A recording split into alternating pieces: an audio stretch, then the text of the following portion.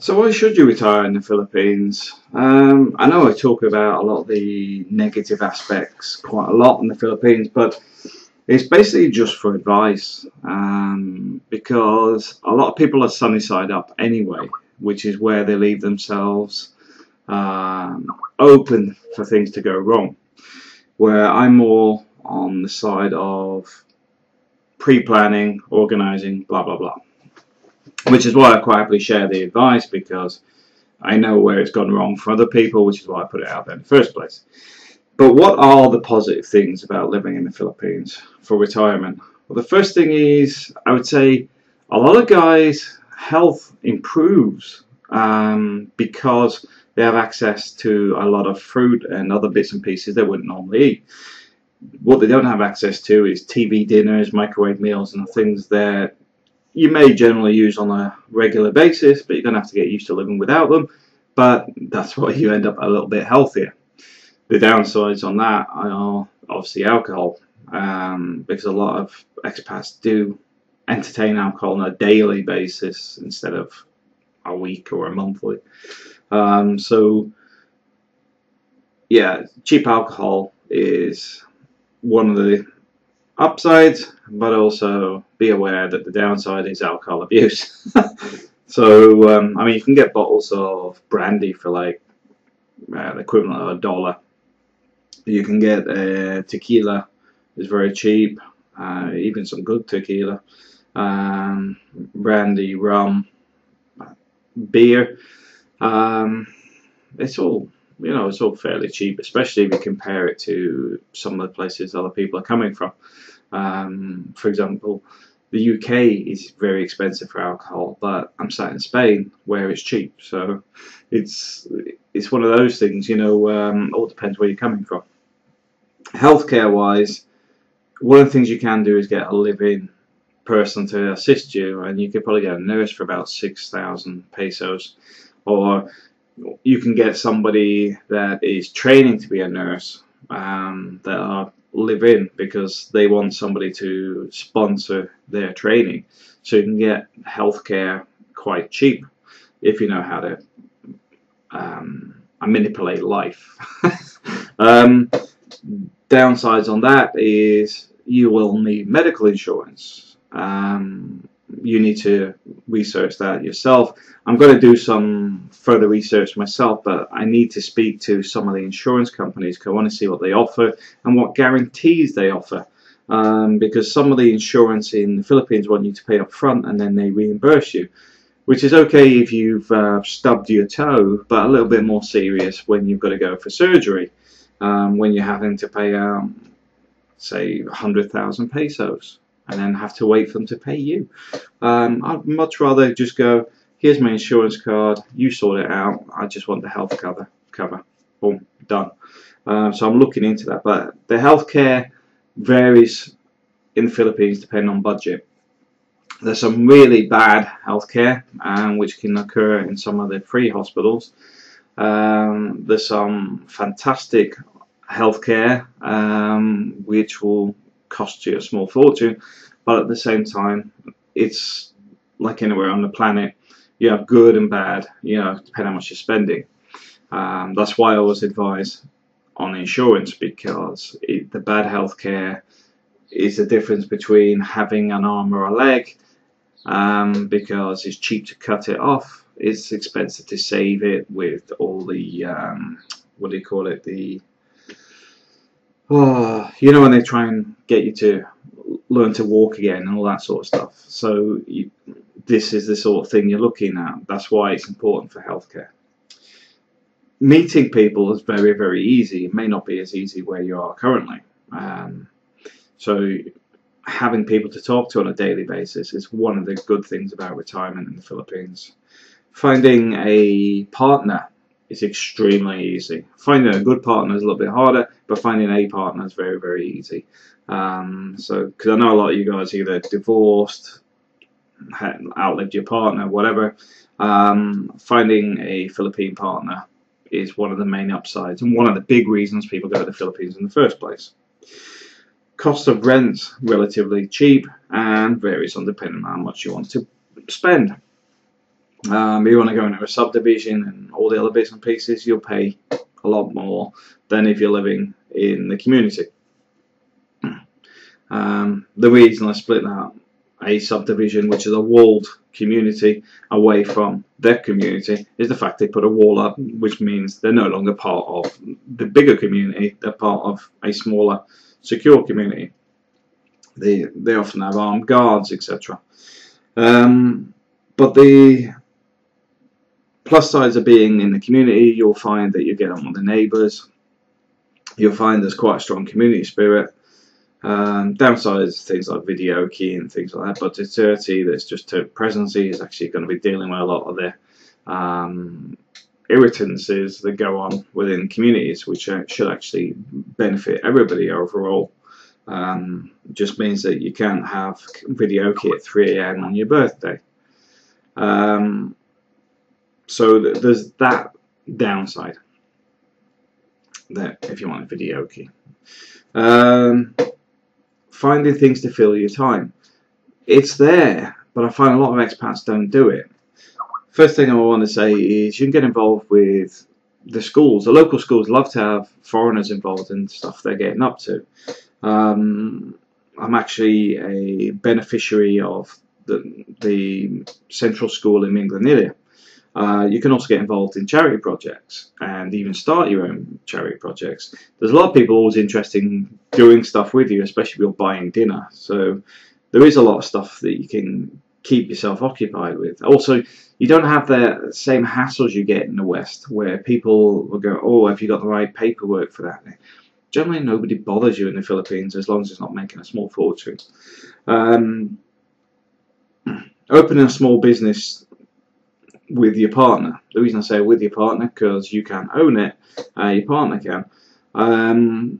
It's generally pretty easy in the Philippines. It's much harder to close a business than it is to open one. The paperwork is a pain to actually shut down. But you can open a small corner shop, you can open an internet cafe, whatever, quite easily in the Philippines. And I know somebody was saying about the Dutertes affecting their business already with the new changes that are going on in the Philippines, but I would say that over time things will become more organized, which means a lot of the things that may be affecting people short term, long term wouldn't have no adverse effect. Food is relatively cheap for eating out. Depending on what you want to spend, because you have street vendors that cook stuff at the side of the street, they're very, very cheap. But then you can go all the way up to more expensive restaurants, a good steakhouse and stuff, where you're spending the same as you would in the West, or even more sometimes. There's quite an array. In Cebu, there's over 1,000 restaurants, so you've got a broad mix of food available to you.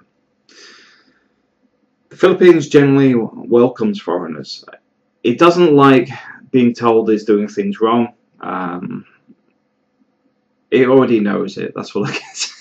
It already knows half the problem, and the other half it creates. So it doesn't need foreigners telling it every day that, oh, this is crap. They know it. They know the internet's unreliable. They know there's a elitist society that exists that controls everything. They know there's a lot of corruption, etc.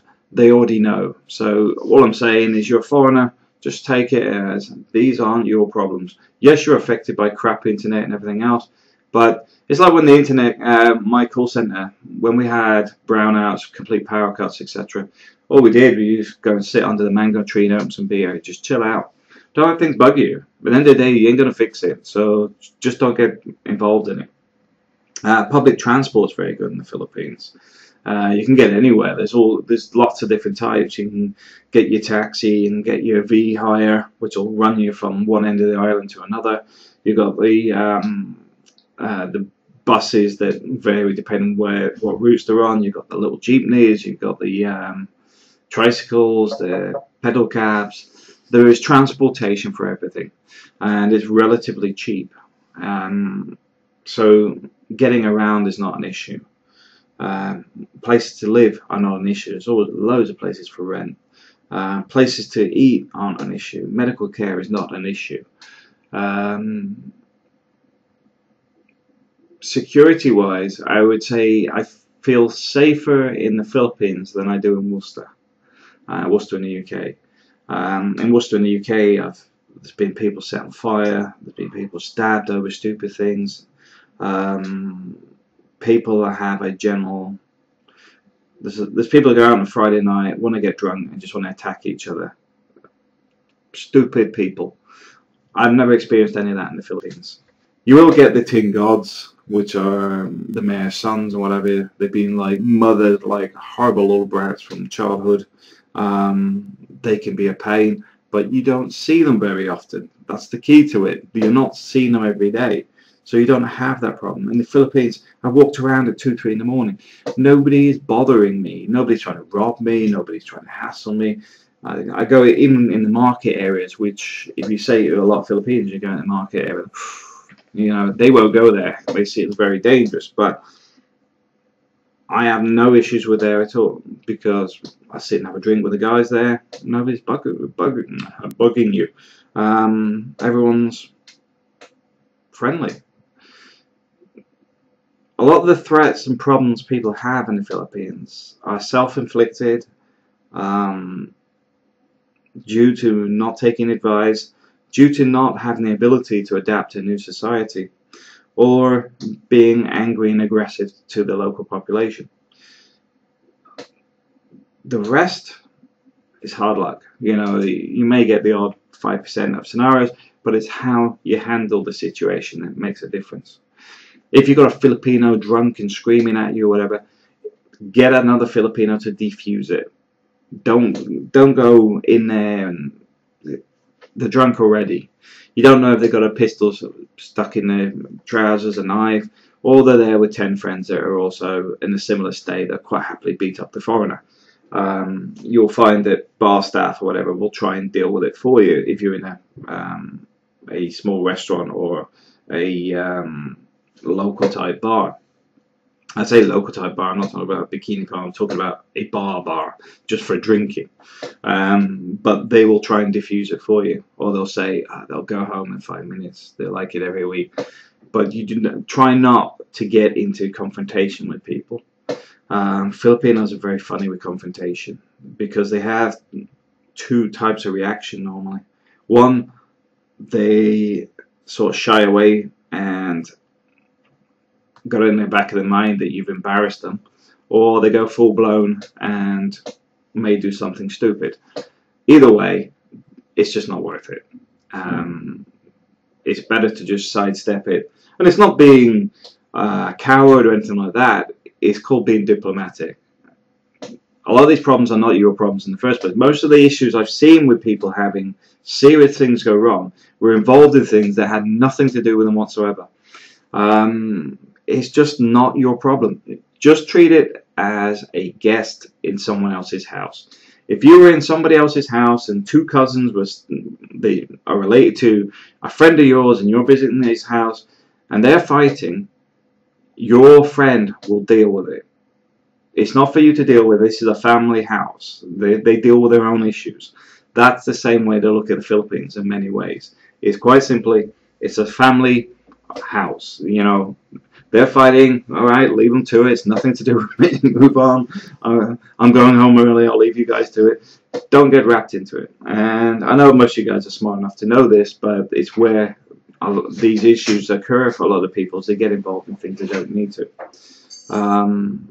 I think that's the key things here. You will be happier. You guarantee it. The first thing you've got is the sunshine every day. You've got a lot of beauty once you get out of the cities. You've got access to the beaches, etc. You've got access to diving and lots of other things. Get yourself a motorbike if you've ever ridden a motorbike before. Get yourself out and about. Do stuff. One thing I will say is do not vegetate. Do not move into a subdivision or whatever and just sit there. That's where these keyboard warriors come from, that sit whining on the internet all day long. You want to be out there doing something. Even if you're sat at home doing something, as long as it's constructive, it benefits you, it benefits the people around you, it benefits everybody. But I will say try and get out. Don't feel scared of Filipinos. Filipinos are generally welcoming, and you'll find a lot of the time they will look after you. You know, if you go to the local shop and you think, oh, I'm going to go down there today, or you may actually get the person at the local shop saying, no, no, no, don't go there. It's not very good for you. Or they might say, oh, my brother's going there. My brother can take you. He's not asking for money. They're not asking for money. What they're doing is looking after your well-being. They're concerned about you going somewhere. So they'll say, I'll send somebody with you so you're not on your own. Being part of a community in the Philippines involves that you're not there sat on your own. There's always somebody. There's always somebody, your neighbors, whatever. Just be yourself, but keep things private that need to be private. You know, nobody needs to know how much money you make every month. Nobody needs to know things about your background or anything like that, unless it's, you know, you're talking about engineering or something. Generally, there's no need to bring in bits and pieces that could be a potential risk. You know, if you're saying, well, my family are rich back in Miami or whatever, you're creating a potential risk there, because it's none of their business. They may ask you, well, are your family rich? You just say no. You know, it's nobody's business, and that's all I can say. You know, I'm sure you'll love the Philippines. But as I said, when it goes wrong, it's normally connected with other bits and pieces. But nobody tells you the full story. This is the thing. A lot of stuff I talk about is because I've spoken to the different people. Somebody says this has happened to them, and then I speak to 3 other people, and I speak to 2 people that are involved, and I speak to local policemen or whatever, and then I get the full picture. But the version they told me is 9 times out of 10 not the truth, because they don't want to admit they did something or whatever that actually started the problem in the first place. Okay, sometimes you get it wrong with the wrong partner and stuff, but often that is even a ongoing scenario where the issue is being created over a period of time. I know a guy that calls his wife stupid right in front of her, and when she got her opportunity to take him to the cleaners, she did do. Those are the things you got to be aware of, and it's common sense. Thanks for watching.